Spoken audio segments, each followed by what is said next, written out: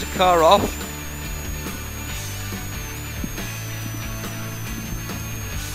What the hell is he doing? He's got too much rear bias. Speed sign 45. On his diff, it's his diff. This guy's going off. Okay.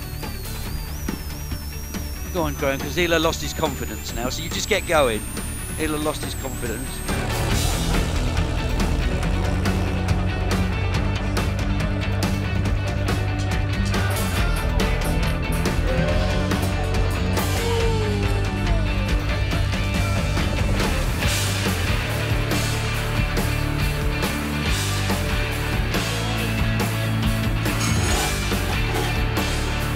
So we're here in Havelock North, end of day 5, Targa 2015. It's been a big week. 8 more stages left to go tomorrow. We're going to catch up with the top 3 from the 3 classes. Yeah, we've done a pretty good job so far. Just an unfortunate Mark and Jason Easton. They had a bit of an upset yesterday, and now we don't really know what we're up to. We're just sort of sitting in limbo, just trying to chase down Greenie, I think, or someone like that.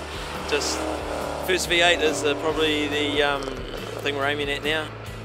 The car's going well, and amazing roads, and it's interesting as we've sort of found your mojo as sort of a bit of an amateur driver. When I sort of get some seat time, you get into the groove again. So we're chasing those 4-wheel drives absolutely flat out.